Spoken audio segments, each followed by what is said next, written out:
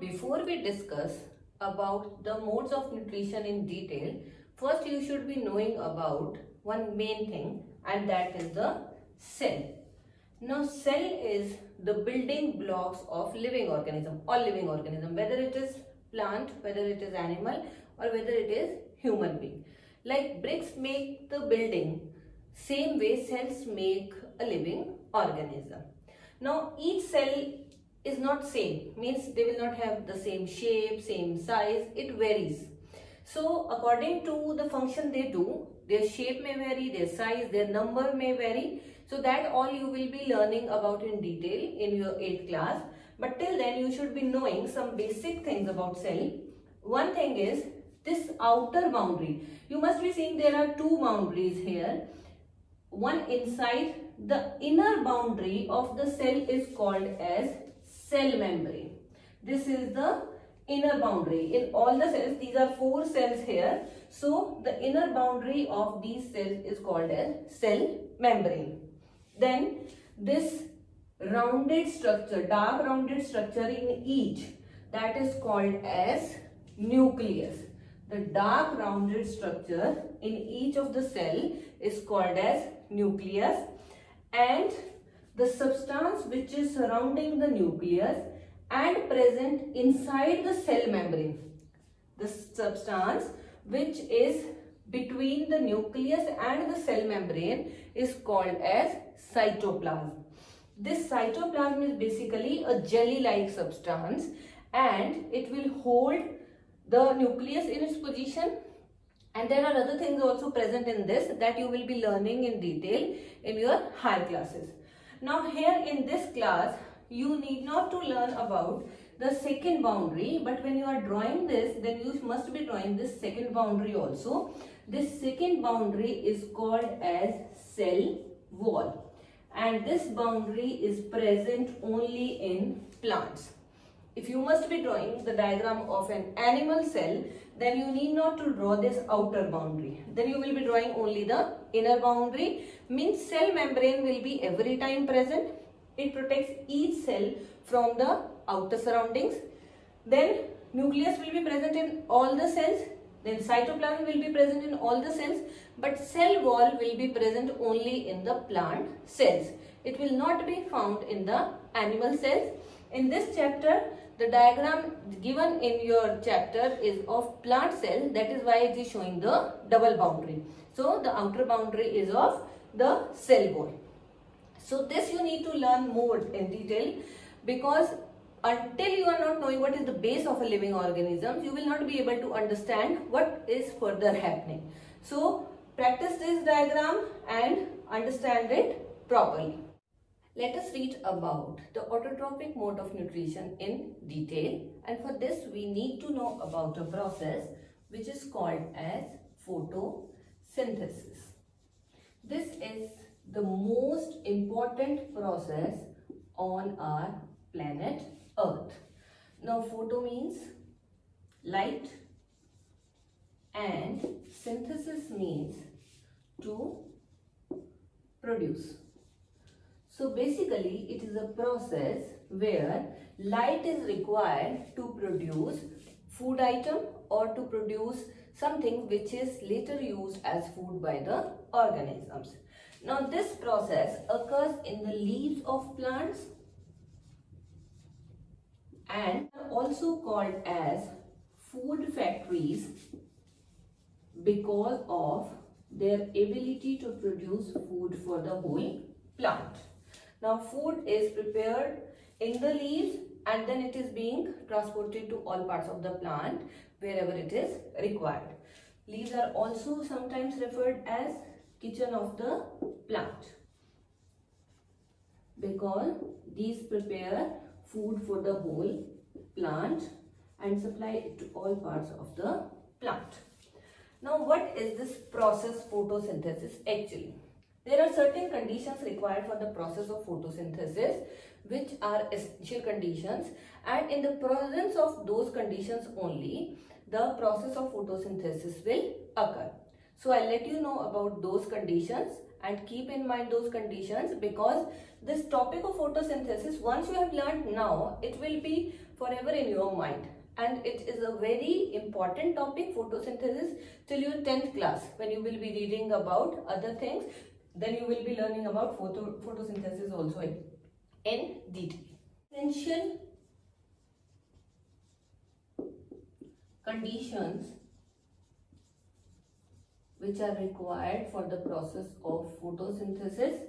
One thing is, you must be having carbon dioxide. Carbon dioxide is a gas which is released by the plants as well as animals, human beings, everybody. So this is the main thing. Then we need to have water. We need to have sunlight. This process of photosynthesis always occurs in the presence of sunlight only. Means during the day hours. After the sun has set, then there will be no process of photosynthesis occurring. It will not continue at all, and it will again begin the next day when sun rises. So after this, we need another thing that is very important, that is chlorophyll. Chlorophyll is a pigment.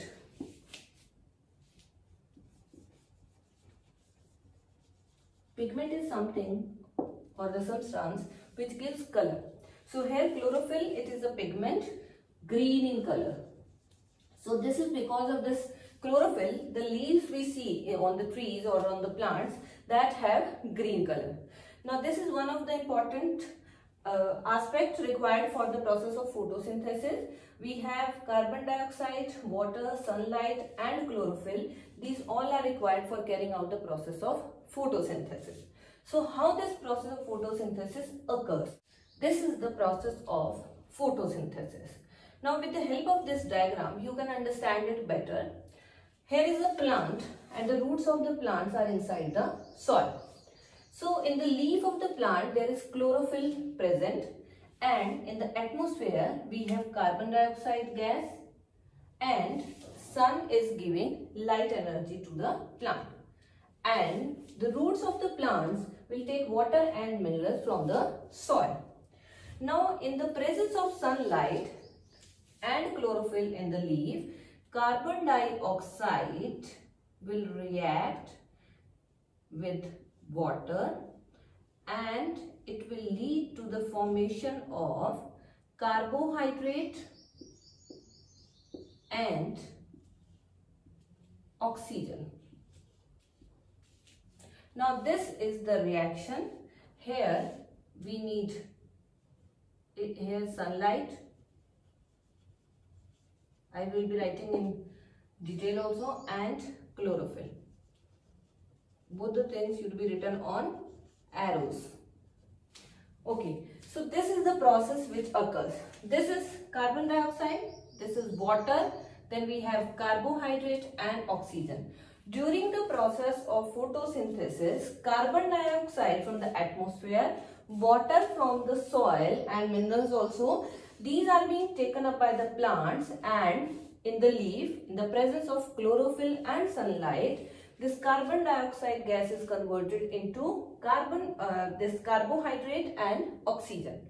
Now oxygen gas is released in the atmosphere and is later used by all the living organisms for their breathing, like human beings also, animals also. And carbohydrate is stored in the leaves of the plant. From there, this carbohydrate is being sent to all other parts of the plant, and those part of the plants will utilize it as energy. Now this reaction I will write in detail so that you will understand it better, and you must be learning this reaction and understanding why this chlorophyll and sunlight are important and how carbohydrate is being formed.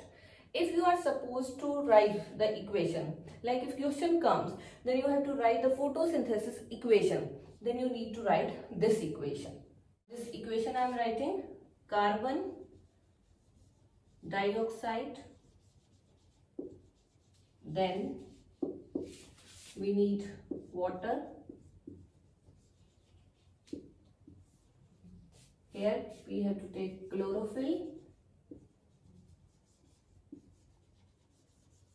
then sunlight, and it will lead to the formation of carbohydrate plus oxygen. Okay, this is the complete equation. You can write it in both the ways. You can write it like this also.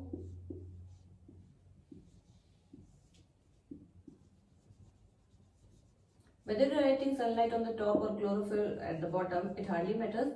Both should come on the arrows. Okay, and this is the carbohydrate plus oxygen.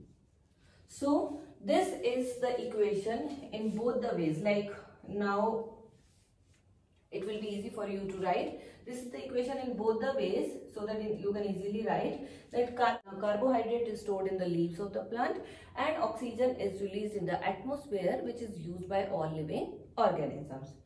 Now this reaction, like carbohydrate, now you must be thinking what carbohydrate is formed here. The main form of carbohydrate which is formed, this is the simplest carbohydrate form, that is glucose. But this is later stored in the form of starch. It is given in your book also. The stored form of carbohydrate in the leaves is starch, and we do the starch test only for finding out whether the process of photosynthesis was actually occurring in that particular plant or not. When it is formed, it is glucose. When it is stored, it becomes starch. So that starch test with iodine is being done to detect the presence of whether photosynthesis process was happening or no. So now it is clear to you what is the process of photosynthesis and how it occurs in the leaves of the plant where chlorophyll is present.